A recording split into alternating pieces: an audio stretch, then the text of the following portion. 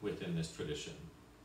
So the second kind of approach or aspect of critical medical anthropology is that this idea that disease and treatment occurs within a capitalist world system.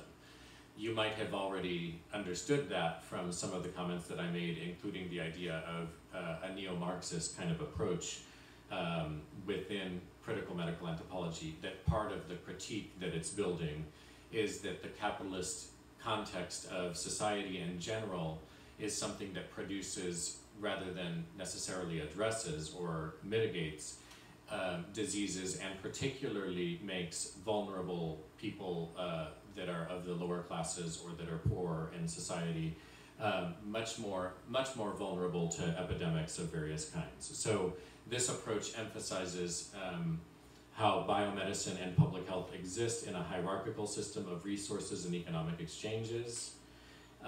Western models are therefore held as the standard and dominate other systems in pluralistic settings. This is something that we've mentioned previously, that in pluralistic situations, biomedicine tends to be seen as the authoritative approach within pluralistic environments.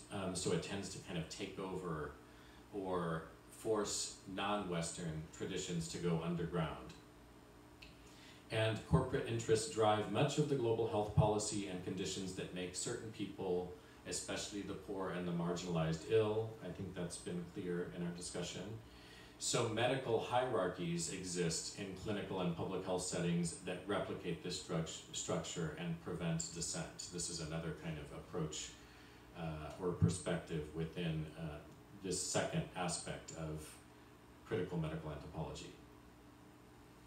So the third idea is that interventions or policies or programs or whatever it might be that we are trying to enact to address a particular public health problem needs to be approached from upstream. So this replicates what we were talking about at the beginning with upstream thinking.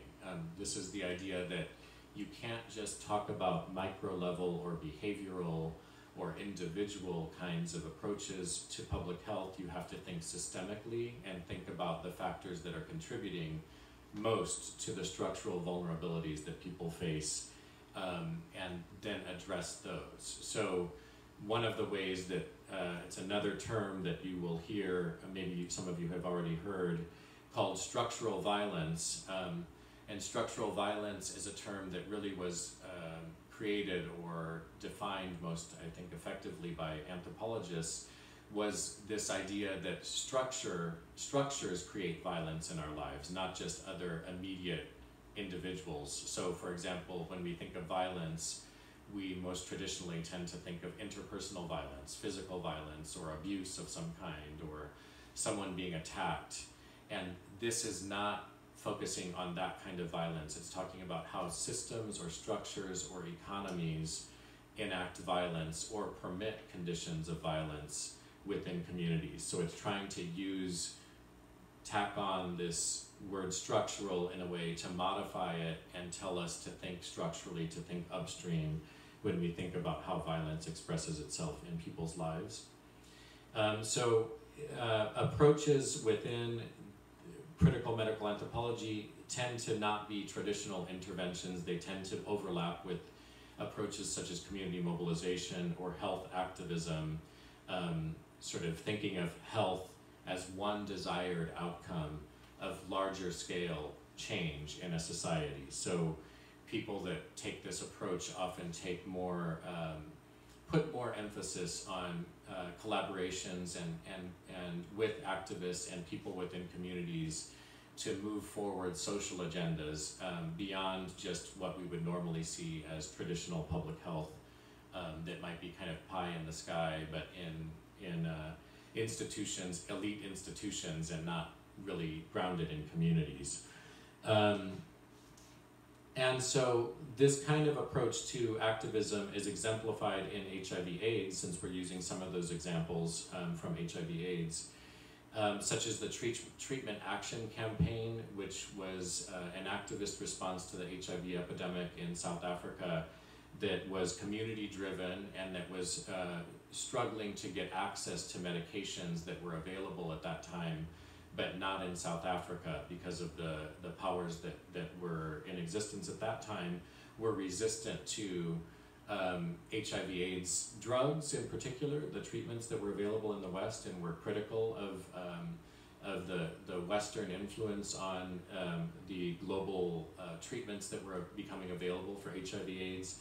But the result of that was that people with HIV were dying and by the thousands when there were treatments available. And so Treatment Action Campaign was a community mobilization response to that, which was led by people with HIV, and then public health people of this kind of approach to critical medical anthropology joined forces to contribute to that approach, to try to change the access to medication in that environment, and it was successful.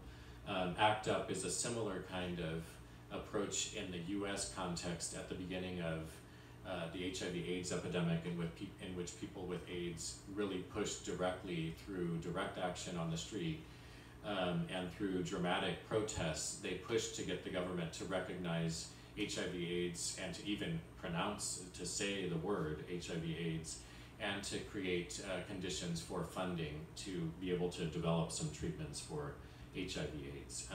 So these are some kinds of approaches that would be consistent with a critical medical anthropology framework. So with that introduction to CMA, let's talk about a couple of ways in which CMA is critical of some of the other traditions or theoretical approaches within medical anthropology. So previously we had talked about three approaches to medical anthropology that were kind of three grand theories that can summarize some of the ways that medical anthropologists approach their topics of interest. So those were political economy, you might remember, ecological approaches, and cultural or interpretive approaches.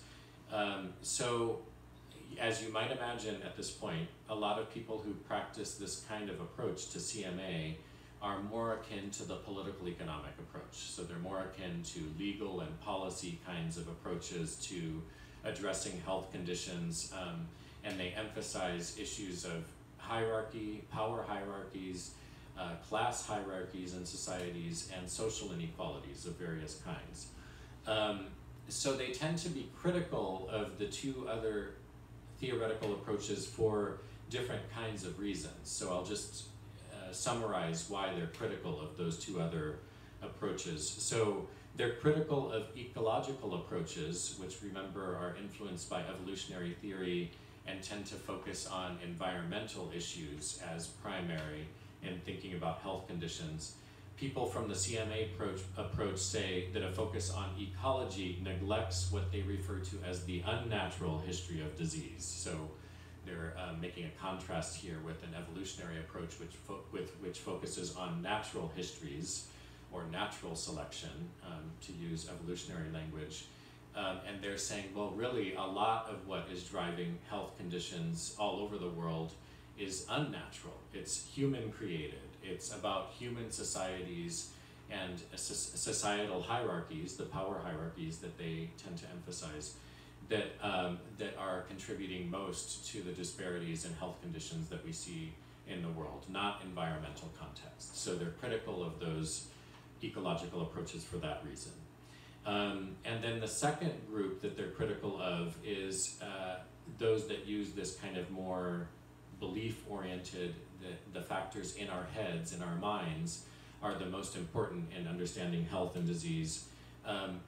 Folks from the CMA perspective say, well, that assumes that explanatory models and disease experience are primarily in the head, rather than emerging from social and material inequalities and the capitalist system. So they're basically saying, well, you're assuming that these individual beliefs and behaviors and decisions that people make are the most important, when actually it's these much larger scale concerns.